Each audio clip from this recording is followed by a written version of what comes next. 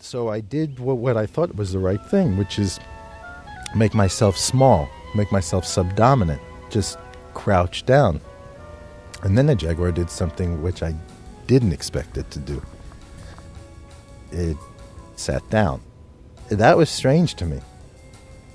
And then I got scared, and I stood up, and I stepped back because I felt the distance was too close now.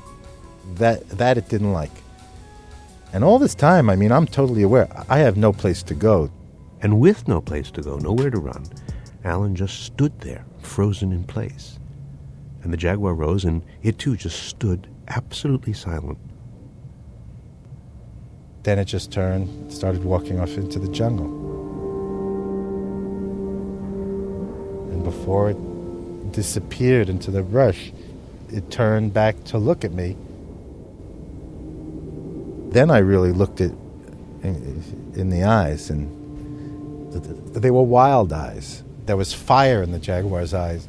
The last thing I remember very clearly is looking into its eyes and thinking of seeing that jaguar in the Bronx Zoo as a child, but seeing the wildness in this animal's eyes. It didn't look anything like that cat in the cage. It showed strength and freedom. And we had just protected this incredible area, which now would be its home. And I remember telling the cat at one point that I'd find a place for us.